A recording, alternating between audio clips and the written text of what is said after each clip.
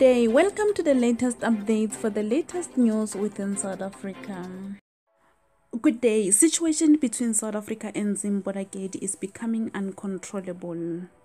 We have seen hundreds of people queuing at the Bait Bridge and others resorting to other means of crossing over to South Africa. Now there is another clip which emerged on social media showing Zimbabweans crossing a crocodile-infested Limpopo River. They have formed a human chain across Limpopo River, helping each other to cross over safely. It looks unsafe, but unfortunately they are doing it. The clip you're seeing in the background is some of the images that were taken when they were crossing Limpopo River. I think this was yesterday, but probably even some people are still crossing over today. In the next slide, I'll also insert few of the comments that are coming from social media. You may check what people are saying regarding this issue.